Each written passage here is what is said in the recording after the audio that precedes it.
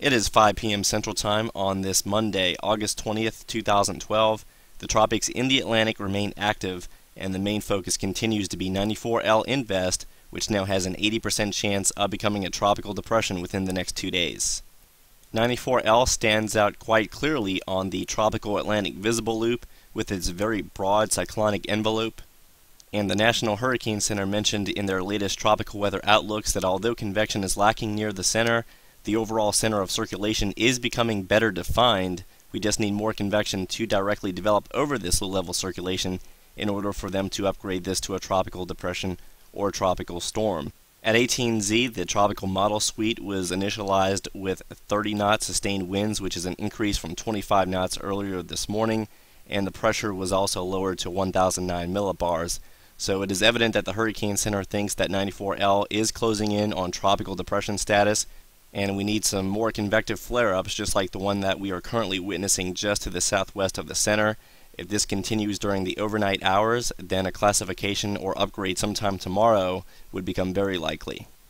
94L is forecast to continue on a general west or west-northwest track over the next 72 hours, but the good news for interests across the Windward and Virgin Islands is that dry air is still well established out across the central Atlantic, and despite there being favorable upper-level winds aloft for steady strengthening, the dry air should at least limit the amount of intensification in the short term. Therefore, although we do expect this to become a tropical cyclone before reaching the Caribbean, nothing more than a tropical storm looks to be the best bet at this time. And in terms of this upper-level low, it would enhance the southwest vertical wind shear at its current position, but the models are all in agreement that this upper-level low will continue to lift toward the northwest, so the favorable upper-level ridge that is located directly over 94L should also spread over the Greater Antilles along with the tropical disturbance. Furthermore, we are still seeing favorable upward motion anomalies across the Atlantic Basin, and this is going to help 94L combat some of that dry air. And over the next 3 to 6 days, the tropical system will be moving from somewhat marginally favorable sea surface temperatures into an environment that is increasingly unstable as we do have warmer waters at the surface. But with time, we're also going to have to evaluate how much land interaction will play a role in the intensity forecast, especially within days 3 to 5. Here is a quick view of the 18Z run of the tropical model suite. And this was a plot of the 12Z intensity model guidance, and you can see that there is quite a spread here within 96 hours, and some of the more aggressive models are likely going to be invalid as land interaction will start to play more of a factor then. But as you can see, steady intensification is the overall consensus.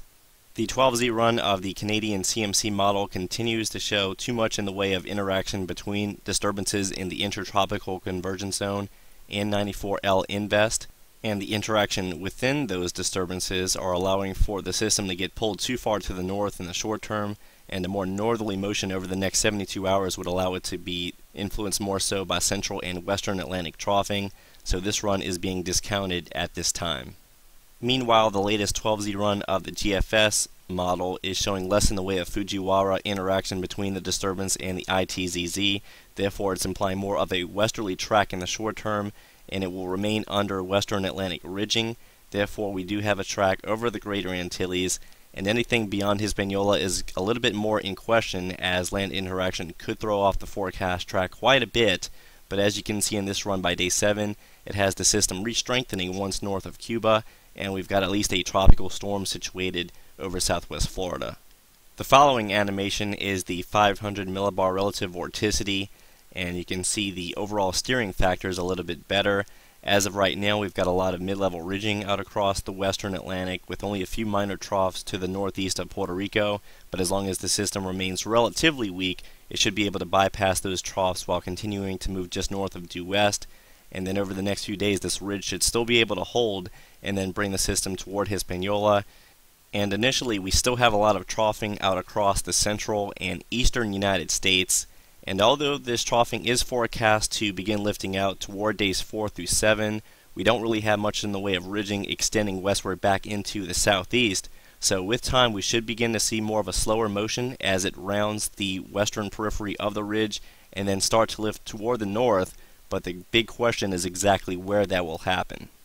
This is the current upper level wind shear, and as mentioned before, we do have the favorable upper level ridge located directly over 94L, and according to the latest GFS forecast, this upper level ridge is forecast to be vertically stacked directly above the tropical system throughout the next 6 to 7 days. So once again, the main problem for 94L will become land interaction within the next 3 to 5 days. The 12Z run of the ECMWF is more aggressive with intensification over the next 48 hours compared to its run yesterday,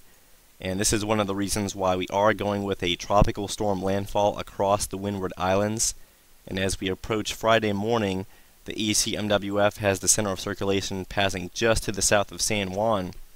But by Saturday morning, this is what we talked about. The European is showing more in the way of land interaction, and some of the interaction with some of the higher mountain peaks of the Dominican Republic and Haiti is resulting in the formation of a second area of low pressure. This is called a lee-side low. It's forecast to develop over Haiti and then drift toward the southwest.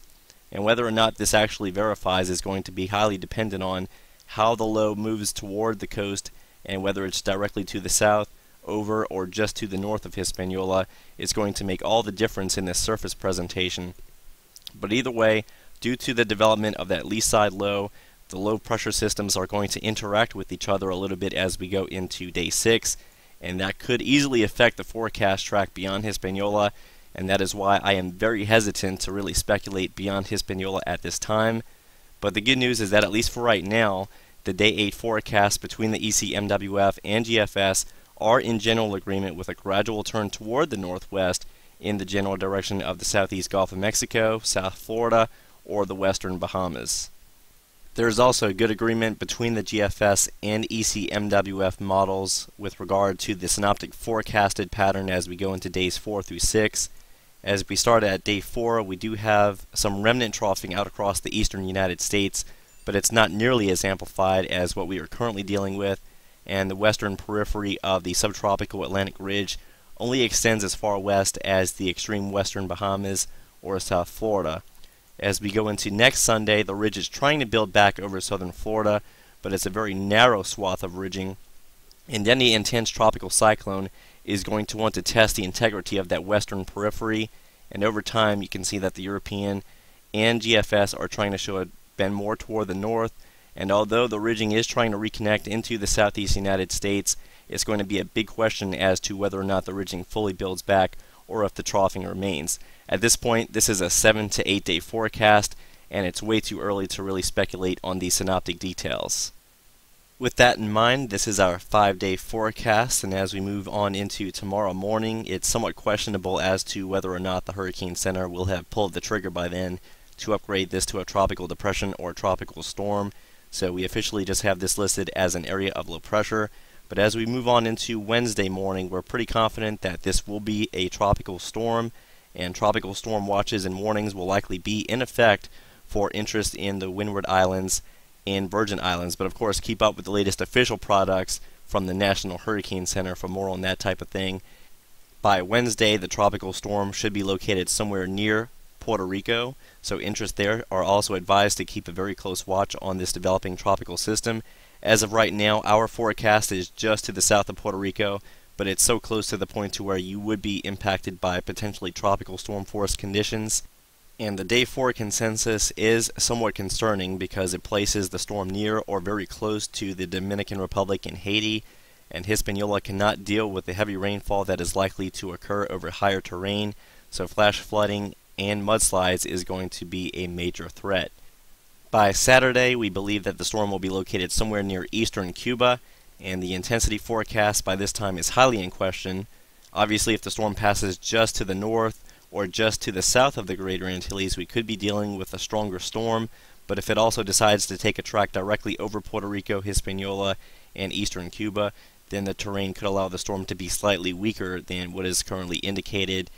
And thereafter, it's too early to make any assumptions about a southeast landfall threat. As of right now, the synoptic forecast pattern is concerning, but we really don't have a good grasp on what the final intensity will be as the storm begins to lift out of the Greater Antilles, and also the track is going to be dependent on that intensity, so it's just too early. But interest across Florida and the rest of the southeast United States should be at least planning for at least some type of tropical action headed your way. The good news is that we have at least a good week to monitor what 94L is going to decide to do. and we're also going to keep a close tab on anything else that develops in the Atlantic over the next week. But as of right now, we think that this is going to be the main threat, at least over the next few days. So keep it tuned at 28storms.com and the Hurricane Tracker app, as we will be posting more videos and discussions as the week goes on.